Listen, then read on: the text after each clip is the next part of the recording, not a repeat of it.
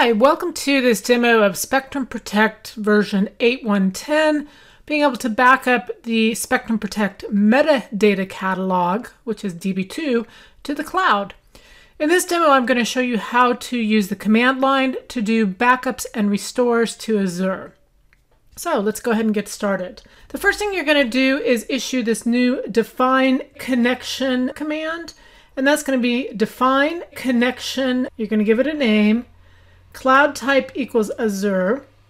Cloud URL, and this is going to be the URL for the blob storage endpoint, and you can find that in the Azure portal.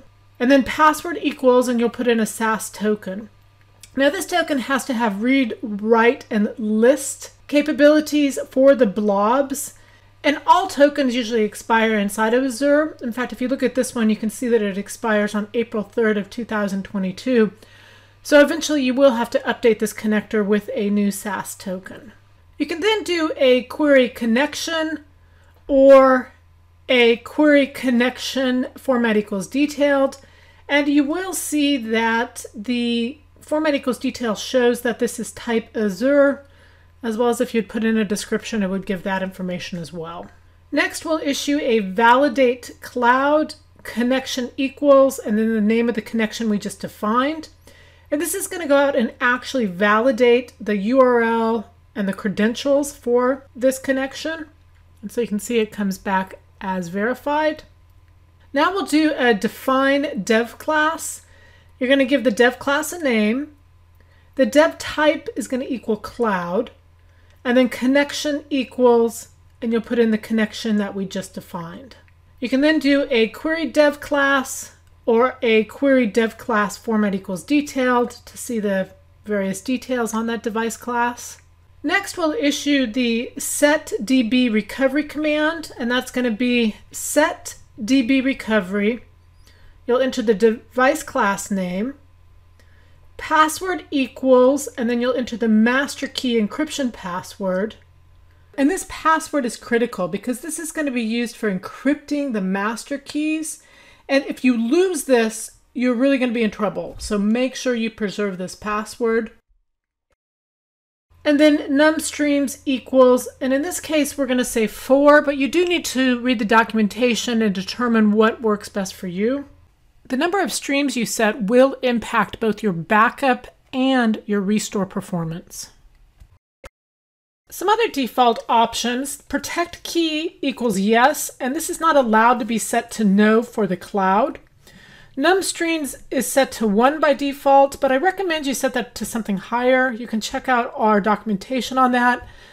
The reason for that is the higher number of streams for your backup is going to dictate the number of streams for your restore. Another option, compress equals no, and this cannot be set to yes if you're using the default of encrypt equals yes.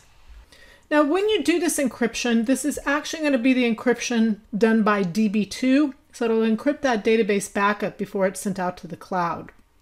We're also going to send out the dev config file, the vol.hist file, the encrypted master keys.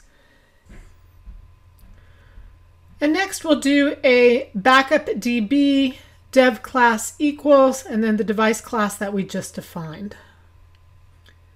You can issue a query process, and you will see the process with the 4 volumes we're writing to, and it's 4 because we had num streams set to 4 when we did the set DB recovery. You'll also see that when we do this backup database, we're sending out the dev config file, the vol.hist file, and the encryption key to the cloud. Now, because encryption is set to yes by default, the dev config and vol.hist are not encrypted, but the passwords within the dev config file will be encrypted. And the ENC key file is an encrypted version of the master key store, and the key in the key store is used to decrypt the actual database backup.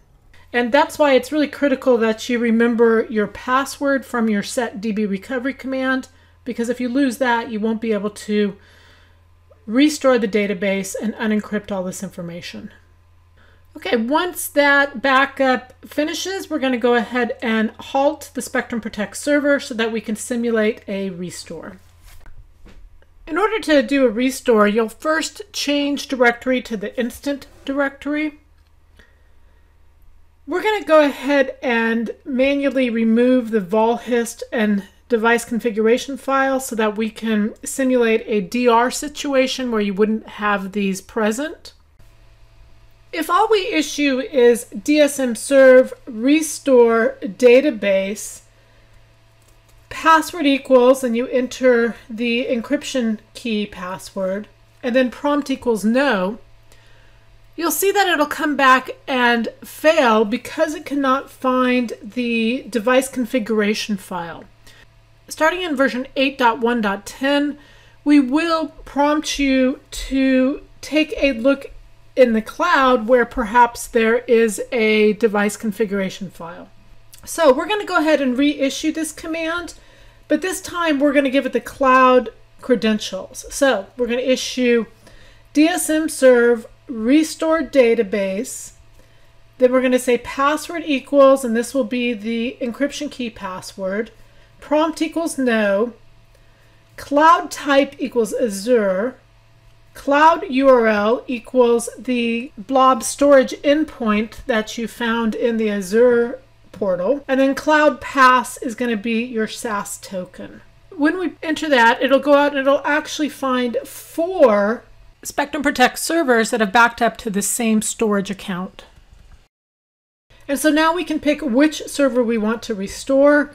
And in this case, we want to restore today's server. So we're going to go ahead and enter 4. This will start off the restore. The first thing it's going to do is restore the device configuration file and the vol.hist file, as well as the encryption key. And it's going to bring this back to the directory that's listed in your dsmserv.opt file. If there's still an encryption key out there, we will rename that original key and then restore the key file from the cloud. And then we'll go ahead and continue the restore. Notice that we're restoring from 4 different volumes. This correlates to the num streams that we specified in our setDB recovery command. So now that this restore is done, let's look at a second case. In this case, if we don't want to be prompted for which server we want to do the restore from, we can enter the same dsmserv restore db command, and that would be dsmserv restore db password equals, where you enter the encryption key password, prompt equals no, and then you would add to that the cloud credentials, which would be cloud type equals Azure, cloud URL equals the blob storage endpoint, cloud pass equals your SaaS token. But now, in order not to be prompted, we would add server name equals. And now when the restore kicks off, you'll see it does not prompt you for which server to do the restore from. So in summary, I've showed you how to utilize the Spectrum Protect administrator command line to set up Spectrum Protect database backups of the metadata catalog to the cloud. In this case, we're going out to cloud type equals Azure. I also showed you how to do restores from the cloud, both in a DR situation where your device configuration and vol.hist were no longer there, and if you were restoring from different Spectrum Protect servers that had backed up to the same blob. Be sure to check out my other video where I show you how to use the Operations Center and where I show you how to back up to an S3 cloud type. Thank you very much.